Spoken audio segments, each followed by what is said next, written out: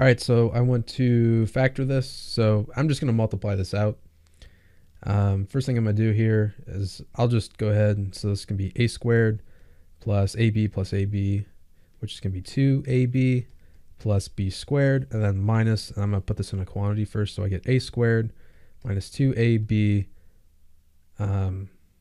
plus b squared. And the reason why is because negative b times negative b equals positive b. Because what I just did here is I did this. Essentially, I FOILed this out, and then a minus b. All right, so now I'm going to distribute the negative. So I get a squared plus 2ab plus b squared minus a squared plus 2ab, because I'm distributing the minus sign here. Negative times a negative is a positive, and then minus b squared. So if you look here, this cancels this out, or the b squared, the negative b cancels out the positive b squared, and then the a squared and the negative a squared cancels out. And then we're left with just 2ab and 2ab, which is 4ab. And that's it. All right, I hope this helped you out. Thanks for watching. Have a great day.